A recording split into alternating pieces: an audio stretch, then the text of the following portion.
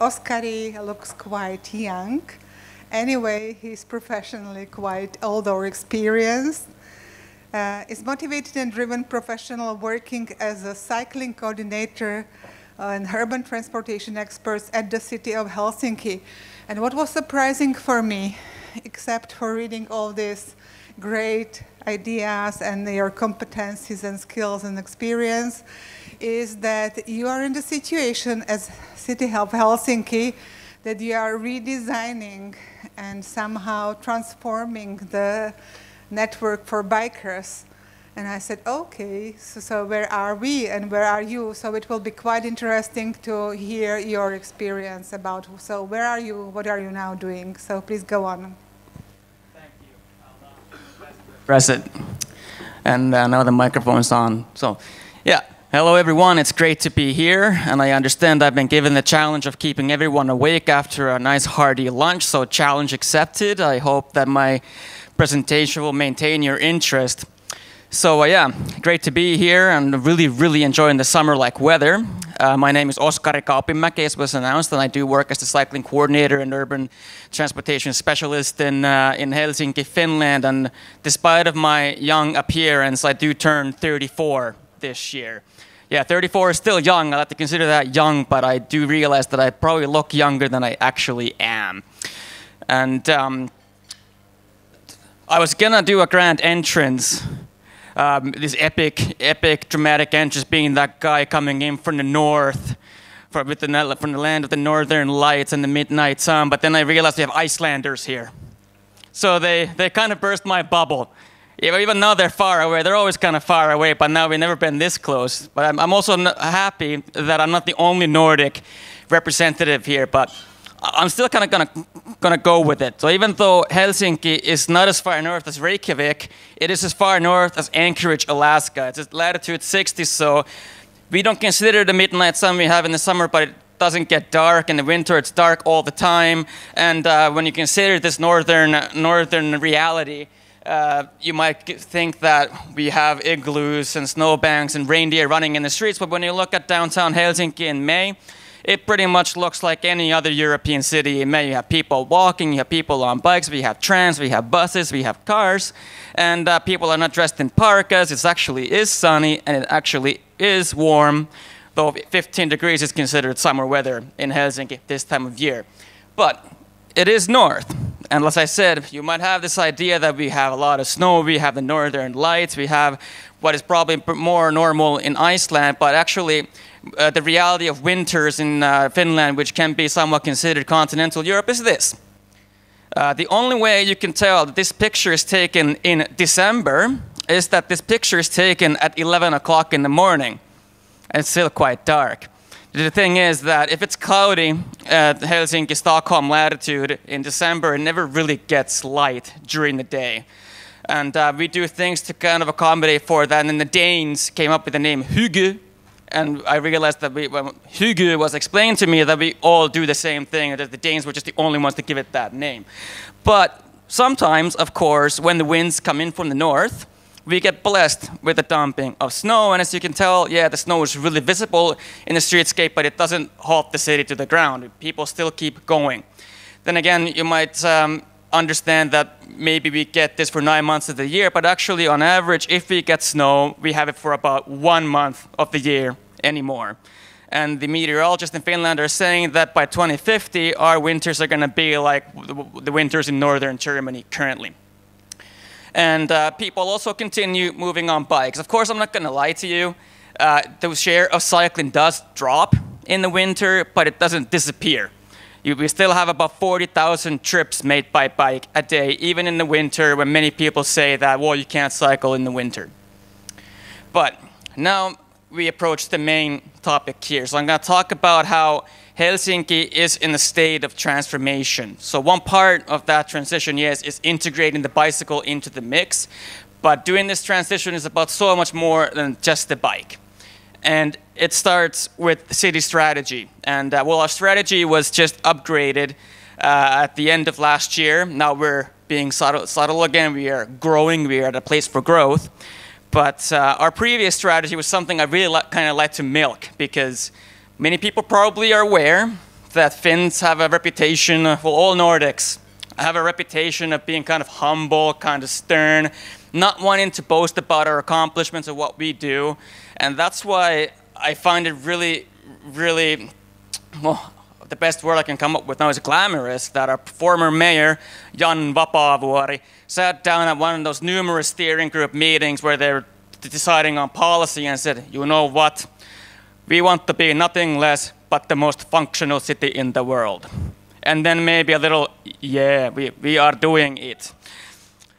So yeah, just the most functional city in the world, and they actually started going through with that. So here we are as humble Finns trying to, you know, compete with the many other fascinating cities that there are in the world. And this strategy that was now upgraded, and we're calling it a place for growth, is the first time we're actually mentioning cycling on its own. And not just mentioning that cycling is fun, yay, but we're saying that we have a bicycle action plan, which I will talk about in a minute in a little bit more detail, that we need to expedite, we need to implement it to the ground faster than originally intended, so that the city can truly become functional.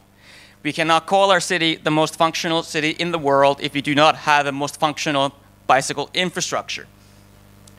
And then, you know, with that grand strategy, we have many sub-strategies under it. Actually, this one was made back in 2015, which actually represents the traffic triangle we saw earlier, where pedestrian is the king, second comes the people on bikes, then it's public transportation, fourth is goods transportation, and then last, private cars.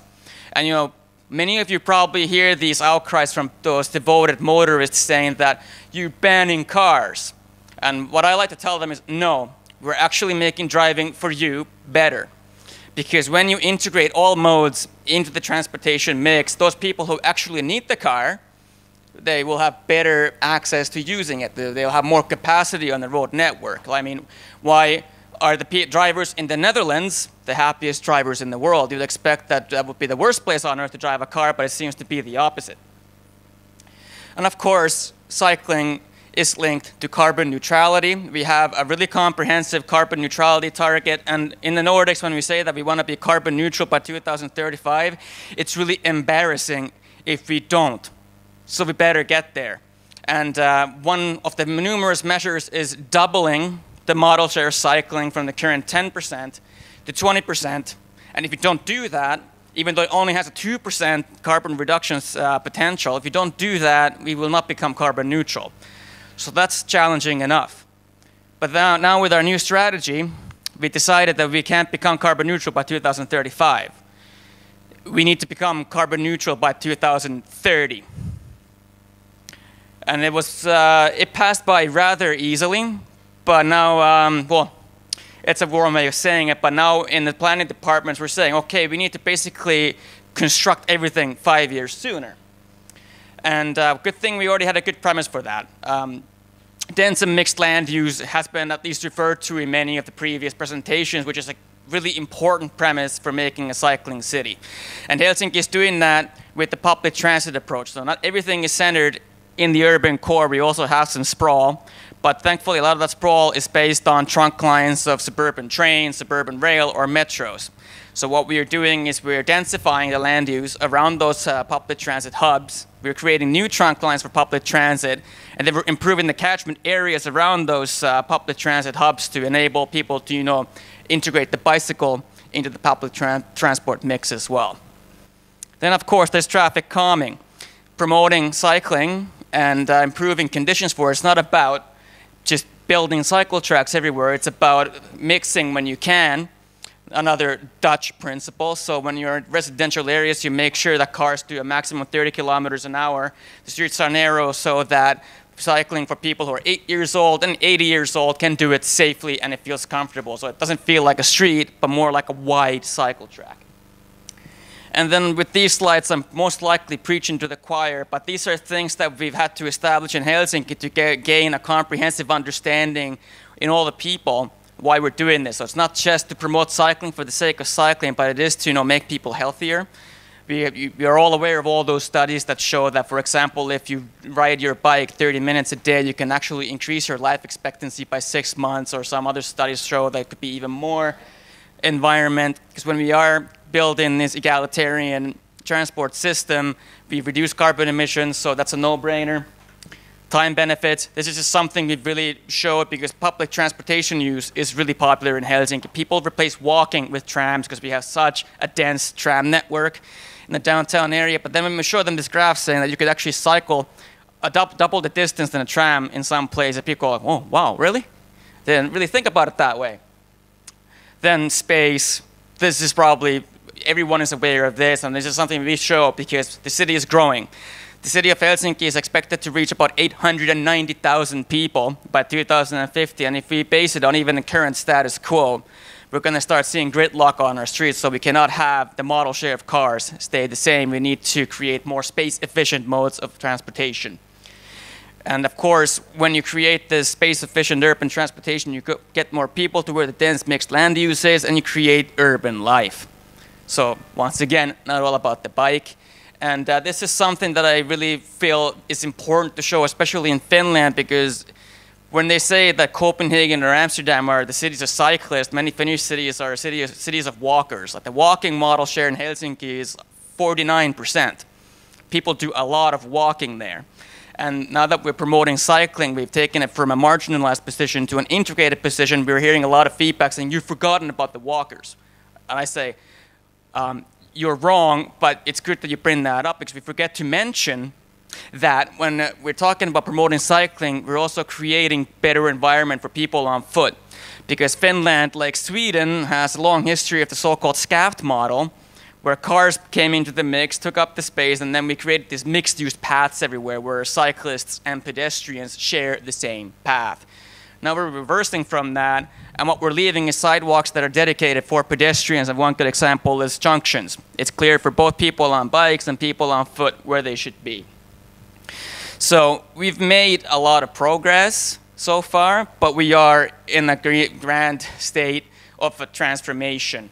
And I mentioned the Swedish-based scaft model, which was mixing cycling and pedestrians, and also saying that you can never ever mix cars and bikes. But in 2012, we entered a paradigm shift. So what we actually did, we invited planners from the Netherlands, and we invited planners from Denmark to come in, do workshops with our planners in Helsinki, coaching us on how we should do it. And we had 2 dedicated urban professionals who already knew it pretty well, that how we could change Helsinki. And of course, we looked at how the Netherlands, the mecca of cycling, but then we realized that they've done certain things, they're evolved in certain things so far that we'd hear the same rhetoric you hear everywhere else. It's like, we can never be Amsterdam, we can never be Utrecht. But then we looked at Copenhagen. We see it's a Nordic city, similar land use, similar transport system, similar climate, copy and paste. And we maybe take a little cherry on top from the Netherlands. So in 2012, we took the CRO manual, the design manual for bicycle traffic from the Netherlands, summarized it, translated it into Finnish, and we turned that into the bicycle design manual for the city of Helsinki. We took that to city board, it was accepted, and then it's now used as a fundamental premise in all street planning. So not just bicycle planning, but whenever you have a project involving a street, the bicycle design manual is one thing every planner is required to look at. And then just a year ago, the national guidelines were pretty much based on the Helsinki guidelines. So we acted as a front runner, and now we're making an influence on the way that bicycling is taking into the mix in the rest of the country. And with that design manual, we also drew out a network. Because you got to have a network. You can't just have one great cycle facility in one place. You got to draw out a network so you make sure that you have continuity and coherence, so it's logical for people. So in 2014, 12, we made a target network for the inner city, where according to the scaft model, you couldn't fit cycle tracks. Then in 2016, that was expanded to cover the entire city. I'm not going to go through this entire slide. It's just meant to kind of emphasize that when we talk about the multidisciplinary approach, or when Marco de Brommelströt from the Urban Cycling Institute says that cycling has a lot of societal and constructional opportunities and constraints, even when we talk about infrastructure planning in cities, there are many, many different aspects that you need to take into account. And I'm underlining design guidelines because I think it was Peter yesterday in his presentation also talked about the need for such documents here. And I'm saying, yes, you definitely need them. And with all this, you start developing a process where you start getting an established funding for cycling, you start getting personal resources, so you get people hired to work with just cycling, and then you start seeing city bikes come around and other important strategies that all come together to really, really underline the holistic approach and really promote cycling.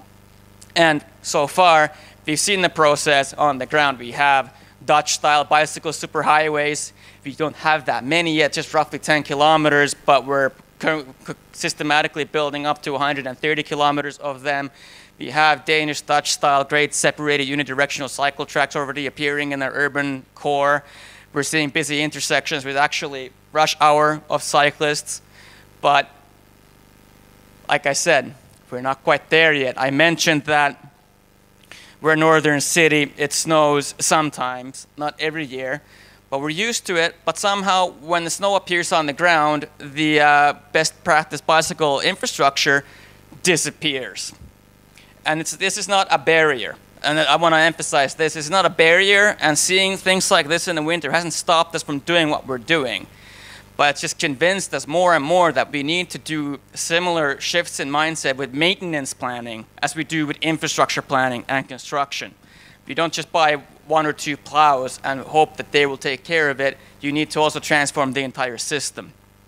And we also have a lot of this old style infrastructure where you used to have a really wide sidewalk, but then we realized that there's too many people on bikes. We just kind of split that sidewalk in half with a white line and treat bicycles like traffic, but then forget to pay any attention to the traffic signage. This is totally contrary to the current principle, so this is disappearing infrastructure, but a lot of the current status quo is still this, because we have 1,200 kilometers of bicycle infrastructure. Not all of that needs to be transformed, but so far we're only in the beginning stages. And that, hence, the cycling model share for the past 10 years has remained stagnant at 10%. But as many people here realize, 10% is not bad. But if you want to make it 20%, it means that we need to do something drastic or more substantial. Maybe not drastic, it's a wrong word to put in. So, how do we get there? It rains in Helsinki, it snows in Helsinki, we have hills, it's windy. It seems like a lot of those premises given to us by our geographical locations are fighting against us. We're still at 10%. And back in the year 2000, we were at 5%. So when you think back to this grimacing picture of how we forgot that the bicycle infrastructure exists, a couple of days later I took this picture. So just the same amount of snow, but the thing is that somewhere where we happen to have the right equipment and the right driver, they managed to take care of it just fine. Just the problem is that we don't have a systematic approach to maintenance yet, but we're developing it. But we can see from this that, yes, there's actually no obstacle in taking care of this Danish-style infrastructure, even when we get our Nordic harsh winter. And yes, Copenhagen is our main source of inspiration, but yes, we definitely also look at the Netherlands. We do a mix, we kind of cherry-pick the best and make that into a coherent and continuous. And when we look at this picture, if I got a euro coin for every time I hear someone in Helsinki saying, oh, look at that picture, it's sunny and warm, and Denmark and Copenhagen is so far south, they have summer all the time, and it never rains and snows. Yeah, from our perspective, Copenhagen is a southern town. We think of them as a really, really moderate climate, so I always like to show them this picture. Same place, but in the winter. It could just as well be anywhere in Helsinki. The only difference is that for some reason, the Danes who are not used to snow are dealing with it just fine. And if this doesn't emphasize it enough, if it doesn't even stop the Dutch when it snows, then what the hell is the excuse of Finns, who, I'm not lying, we roll in the snow naked, we drill holes in the ice to go swimming in it, but for some reason, we find it impossible to ride a bike in the winter. So it's not about really the conditions, it's about how normal it is. So, we move on. We have a bicycle action plan. with the main target of making Helsinki into a year-round cycling city fit for all people of all ages and abilities and doubling the cycling model share. We listened to the people. We asked the people of Helsinki what would make you cycle more. So this is the service design perspective. We're not just planning for ourselves, not thinking about ourselves as designers, but we asked the people, realizing, of course, these are subjective opinions, so we need to interpret that to find the true needs of the people. But surprisingly enough, when we ask the people what would get them to cycle more, it's mainly infrastructure. Safe infrastructure, safe bicycle parking, good maintenance, better construction sites. So when you have construction sites, don't just forget about cycling. And with all these in mind, we've created 5 sub-goals for that main goal. So one, of course, the network, the A to B, build the infrastructure, make every destination in the city reachable by bicycle, take care of that infrastructure with proper maintenance year-round. And when you have construction sites in the city, which you do have, don't just block off the cycle track. Consider the bicycle as just an important mode as the cars, as the pedestrians, so that you know cycling remains easy even when you're building. We know that every journey ends and starts in bicycle parking, so we need to have high quality and proper amount of bicycle parking. And then the 5th thing is we need to communicate this change to all the people so that's to justify what we're doing in order to create a more positive image of cycling. And it all comes down to really this thing. Dan mentioned that why people in Copenhagen use the bike because it's fast. Another really important feature to underline is that it's easy. For them, it's just as easy as sitting on a chair, and everyone here sees how easy it is sitting on a chair.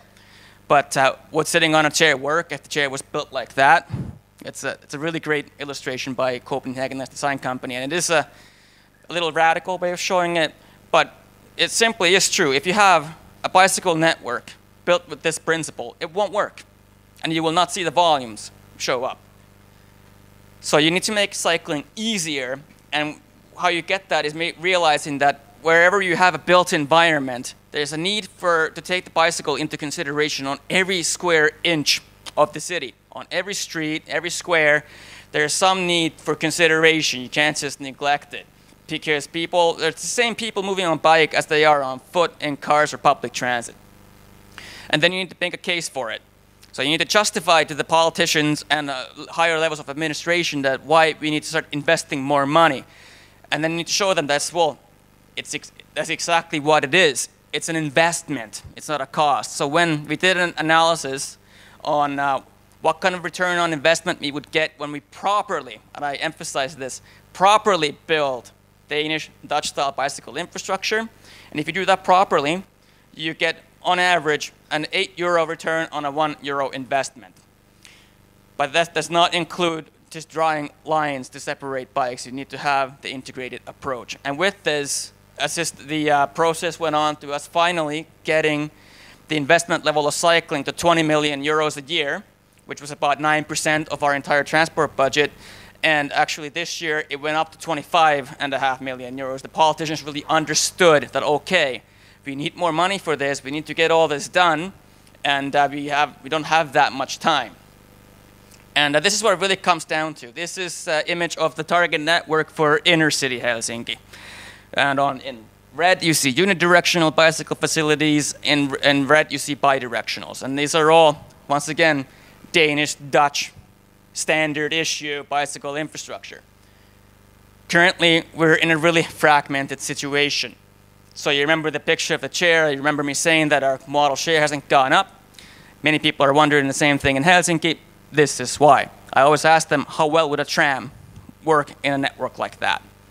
But of course, I mentioned that we have old-style infrastructure, and it's true. So if you put the old-style infrastructure into that picture, you see that they are connected somehow, but it's not continuous or coherent in terms of best practices.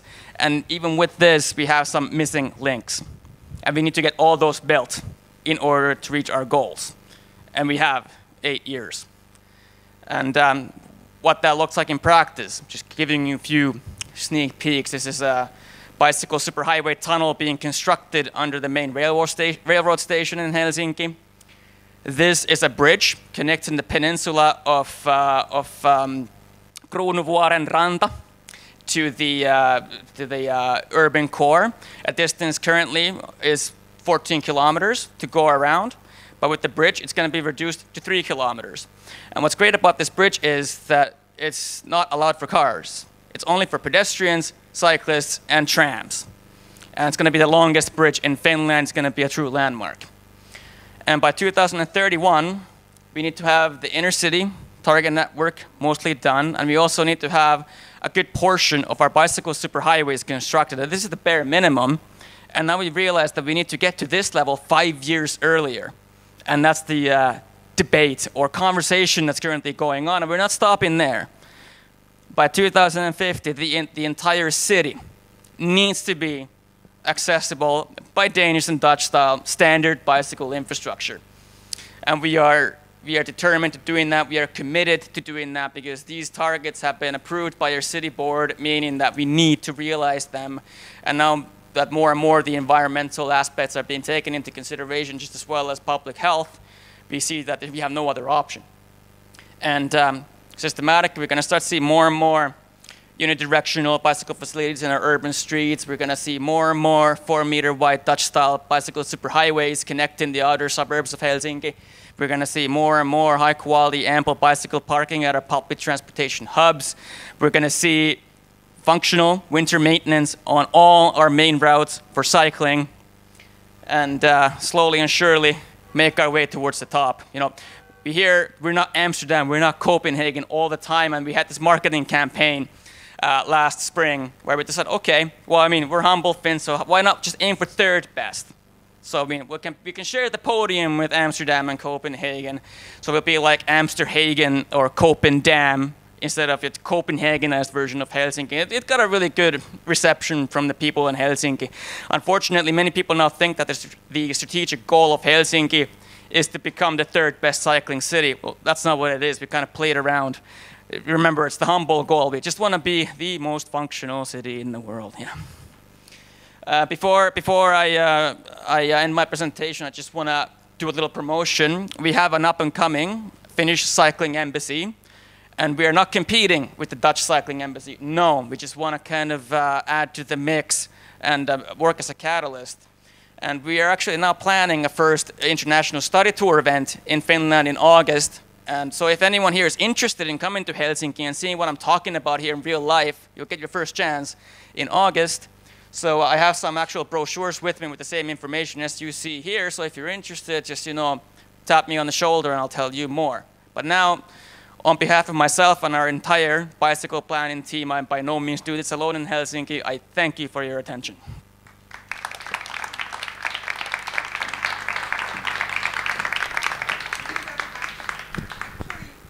Actually, you are the first bicycle coordinator whom I heard rapping about bicycle infrastructure.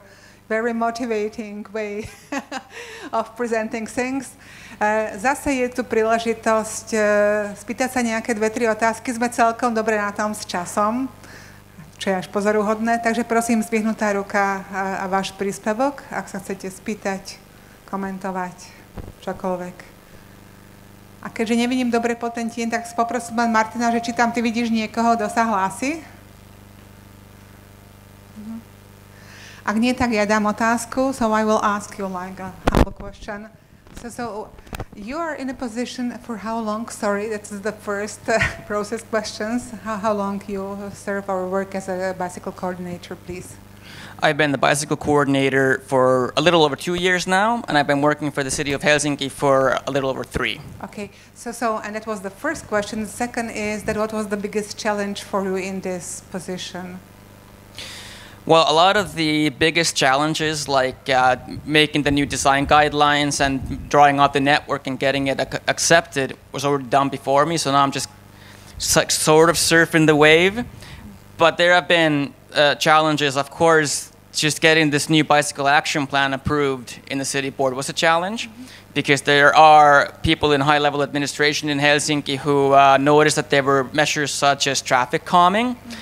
And we don't have political will yet to reduce car traffic. We only have political will to make sure it doesn't rise, which is not enough, by the way. You need to make it reduce, but we haven't gotten that far yet. So there was quite a bit of a struggle to get that accepted. I mean, we needed to make some compromises, but they were well thought out compromises. So now that we're working in close collaboration with our carbon neutrality team, we know that we're going to get there, but we just can't talk about traffic calming. We need to be more engineering about it to kind of sell it. That's probably been the biggest so far. Okay, you mentioned team. So probably you are not working alone, but you can rely on somebody on a team or a group of people or a special position of somebody that's climate ambassadors or something like that. How many people can you rely on in your work? Well, my team. So how big is team? There's 7 of us in our team. Then I can rely on the head of our environment unit. I can rely on a really close colleague who's not in our team, but was one of the original ambassadors of cycling for Helsinki, who was working on the design standards. So about 10 people in total are someone I can 100% rely on. Okay, thank you very much. So Oskari, thank you very much.